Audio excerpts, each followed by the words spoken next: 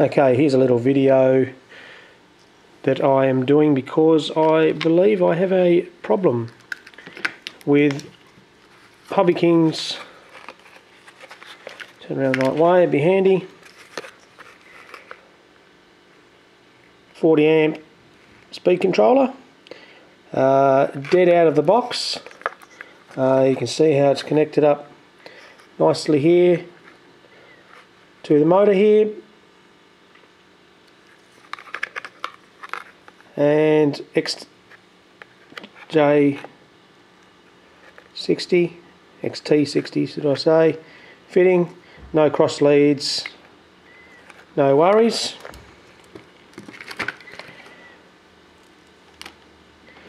Have a look, battery, 3 cell, 2200, you can see it's got plenty of voltage, 12.48 volts.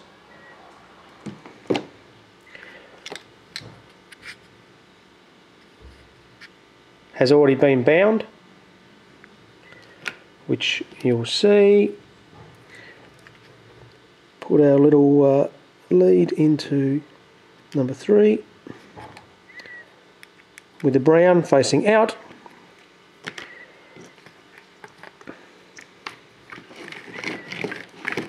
So a little bit fiddly.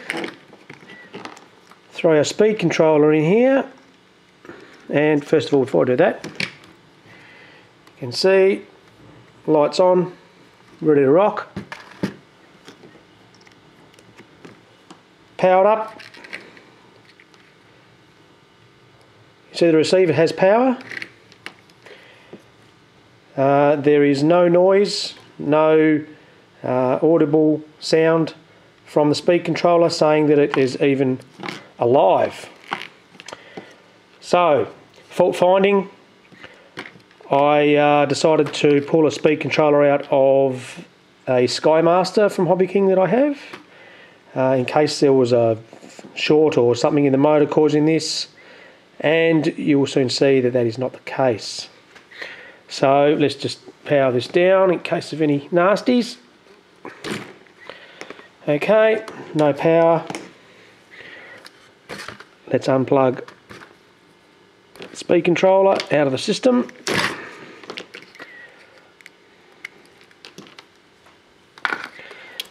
Speed controller there. Here is the one out of the Skymaster. Let's plug him all in. I'll just randomly select these wires here. 50% chance of getting it wrong. No doubt it will be.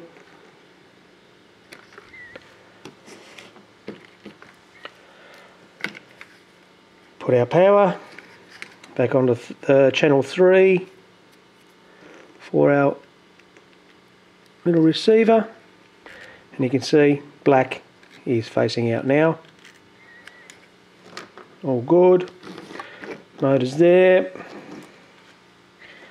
Now I'll repower up our Skywalker 30 amp.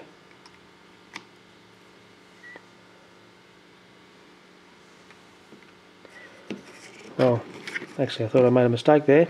I've powered up, except I haven't powered up, of course, the Turnigy watt meter and power analyzer. This might make a difference. Okay, we have audible sounds that Skywalker speed controller is working okay. Let's bring the remote, not the remote, the control in here a little bit. Transmitter, give it a little bit of throttle. No worries, working as it should. Unfortunately, this one that I went to the trouble of soldering all the nice little bits and pieces onto is dead out of the box. Bit disappointed. First time I've ever had so far a problem with a Hobbyking product. I'll be putting this in for warranty.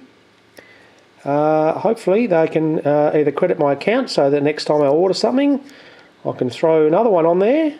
I'm quite willing to put it on my next order so you don't have to specially send it to me with the freight. I mean, I know these things aren't particularly expensive, but would have not been nice if it actually worked. Anyway, we'll see how we go. Bye for now.